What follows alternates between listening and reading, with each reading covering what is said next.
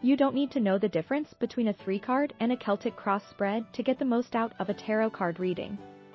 All you need, your sun sign.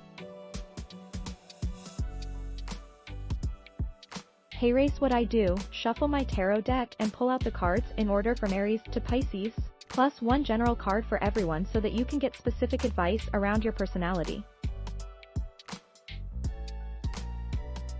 Let's go. A general card for everyone. Knight of Swords Hearst Owned. Are you owning your space? Upholding your boundaries? Standing up for yourself? If the answer to any of these questions is no, then this is the week to address that. The Knight of Swords brings us all a dose of bold power and the determination to put our own needs first. Sometimes you have to use your teeth and fight for what you deserve. Nothing worthwhile comes easily. Know this and fight for what you want. You are more powerful than you know. Your tarot shop. We made you a tarot deck, the Cosmo Tarot, the ultimate deck and guidebook. Get a pro tarot reading from Carrie Ward. Halloween tarot reading, Tarot Bella, Etsy. Com $25. 00 pre-order Carrie Ward's new tarot deck, the Crystal Magic Tarot. Understand and control your fate with Tarot OH editions.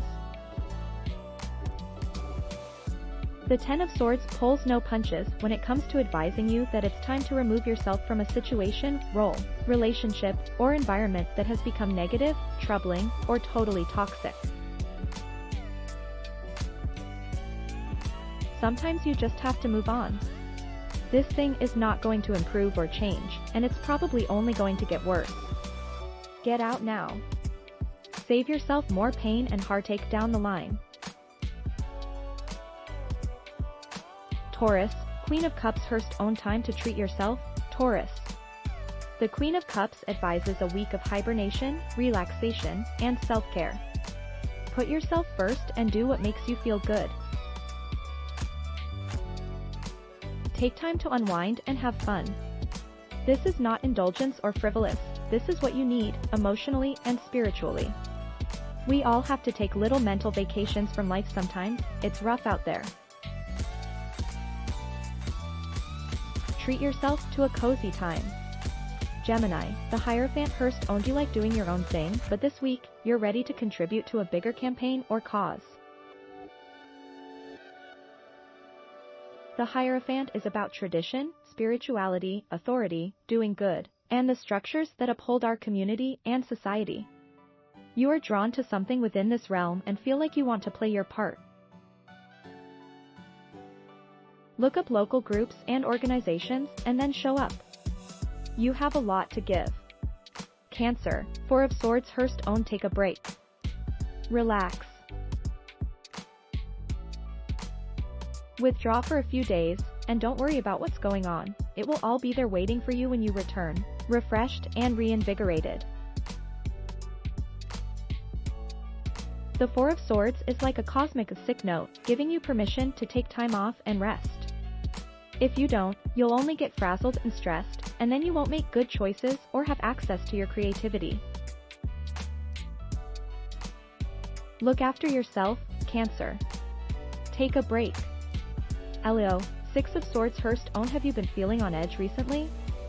There is a role, place, or situation you are ready to wave goodbye to so you can move on to better things.